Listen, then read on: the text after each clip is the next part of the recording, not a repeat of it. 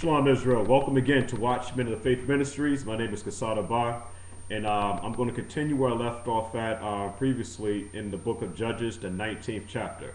Like I made mention earlier, all of this is alluding to, the scattering of the nation of Israel. That's what the book of Judges, the 19th chapter, is talking about. And what I want to do is a quick recap, just to bring us up to speed on what's going on in the book of Judges, the 19th chapter. And I just want to read verses 1 through 3.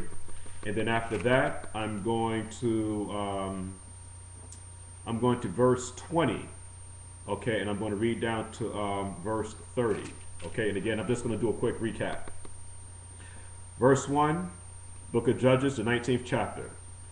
As it reads, and it came to pass in those days when there was no king in Israel. And the point that I wanted to bring out here now is that there's the literal meaning of the scripture, and then we have what we call a message within the message, or what we call the side level, because you have, according to my understanding, you have the four branches of trying to understand the scripture. You have the Peshat, the Remez, the Drosh level, and the side level. So what we have to understand that there's a message behind the message. So when it says now there is no king in Israel, a king represents dominion, leadership, authorship, and it also makes mention that there was no husband, no guidance in the nation of Israel in those days. And that's going to be very, very important. And we should all know that the king is YAHUSHUA. The Father sent the Son to redeem the nation of Israel. So the one that died for the sins of the nation of Israel, his name was YAHUSHUA. So there was no king, no authoritative figure in the house of Israel in those days. Now this, you can also read this the scripture literally, and there's no problem with that. It's just that I want to bring out the point, that there's a higher understanding to what's actually been said here. If you read it from the surface, there's something else going on. So again, when there was no king in Israel, that there was a certain Levite sojourning on the side of Mount Ephraim, who took to him a concubine out of Bethlehem, Judah. Now, what I also looked at here now is the word Levite, and we know that is pertaining to the priesthood.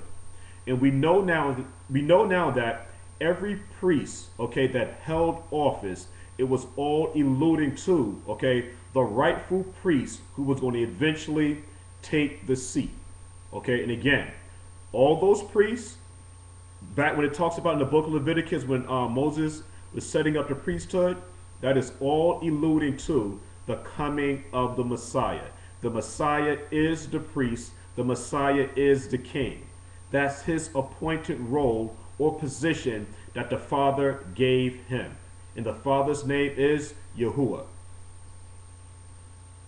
Now, and it also makes mention in verse 1 on the word concubine.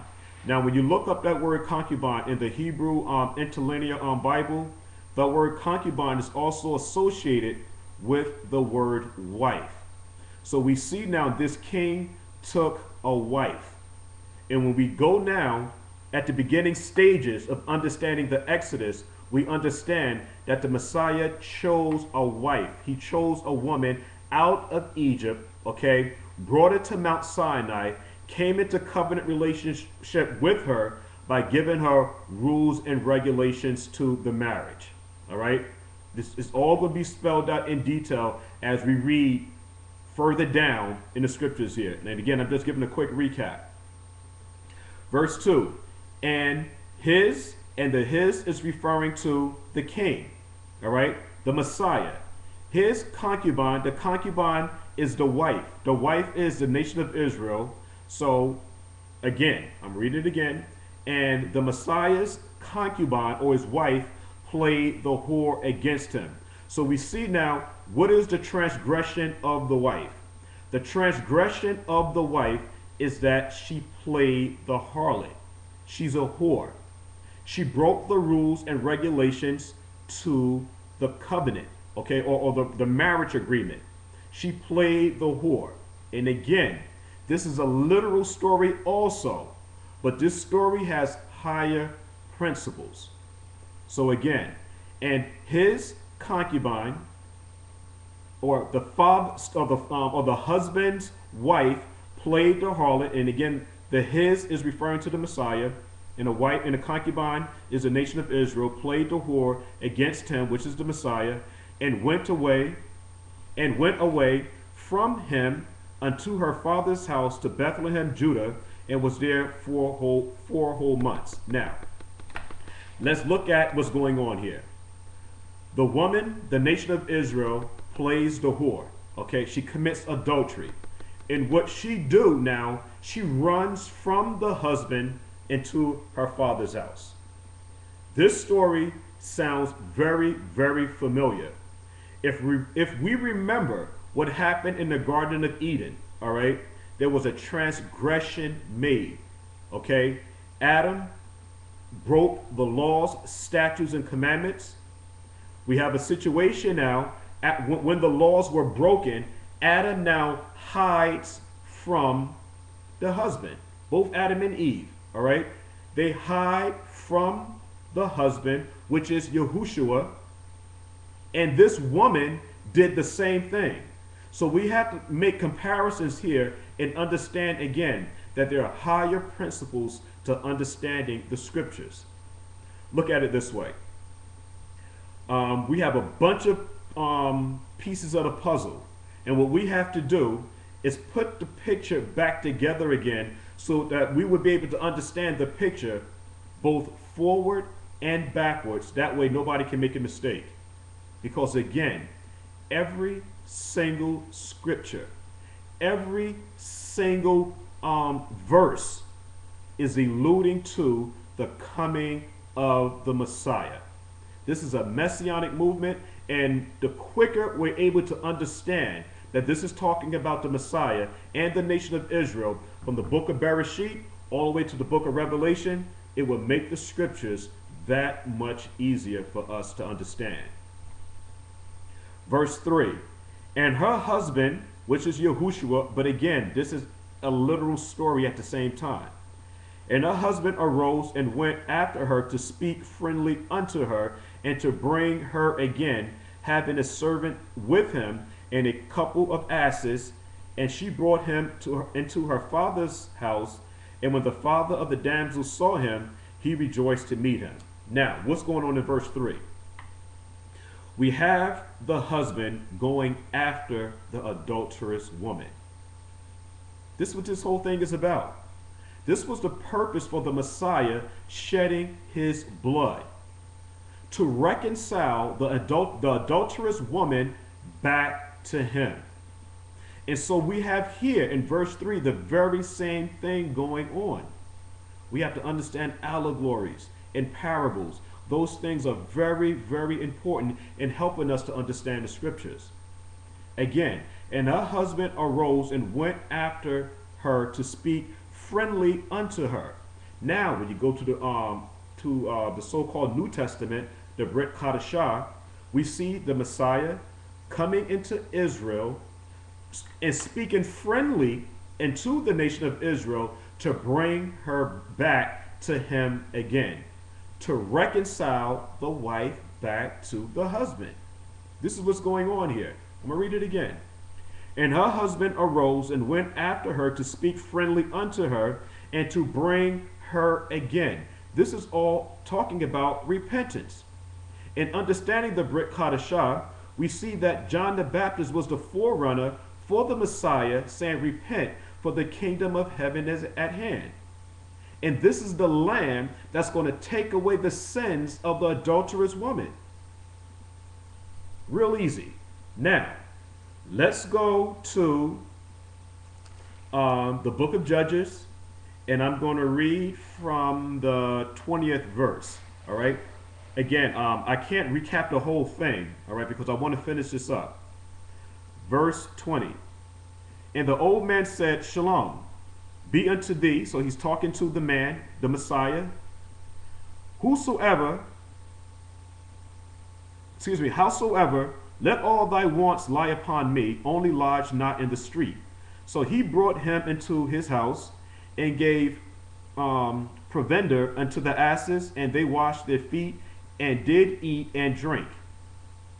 Now as they were making their hearts merry, behold, the men of the city, certain sons of Belial, and if you go to the Strong Concordance number 1108, the word Belial means worthlessness. So this is read this way, the sons of worthlessness.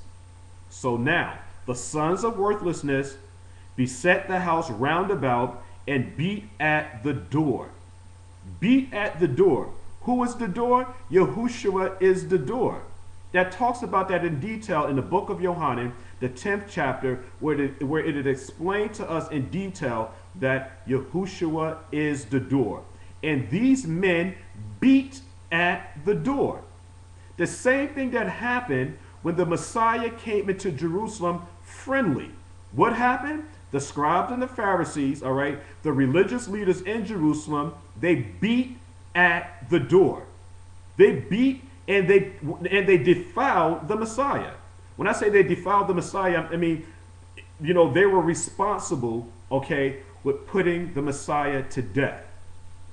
And we know now, again, that the Messiah was the lamb, okay, that was preordained to die at the beginning of the foundation of the earth. We understand that. This all prophecy has been fulfilled. But again, understanding scripture, they beat at the door. The scribes and the Pharisees beat at the Messiah. Where we at here? Verse 22.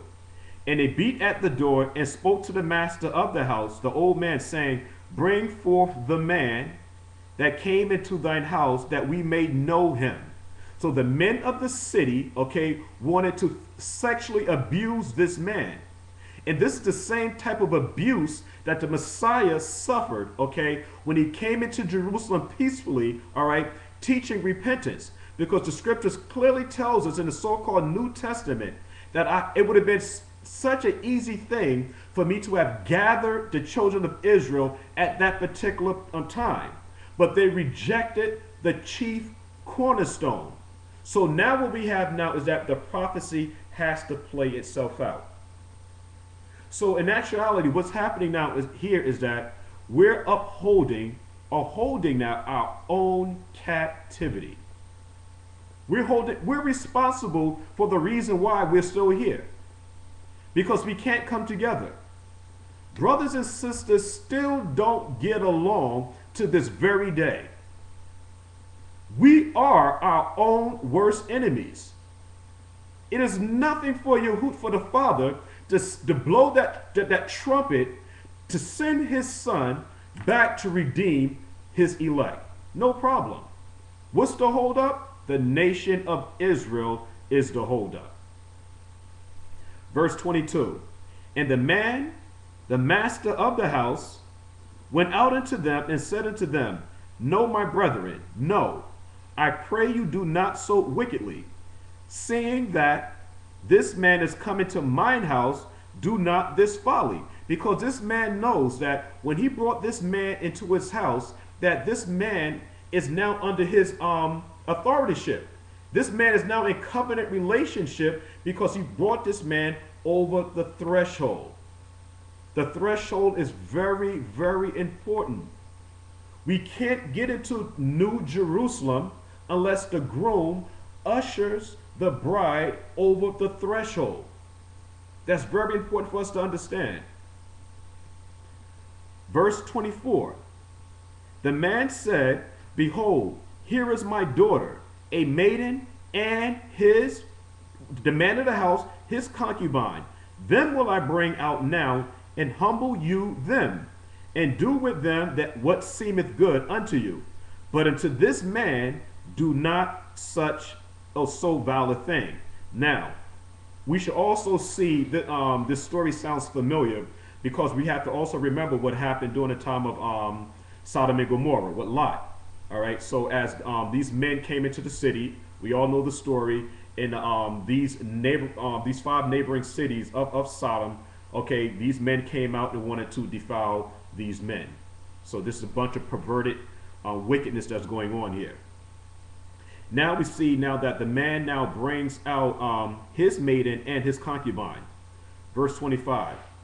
But the men would not hearken to him. So the men took his concubine and brought her forth unto them, and they knew her. When it says that they knew her, they had sexual intercourse with this woman and abused her. This woman is representing the nation of Israel. They abused her all the night until the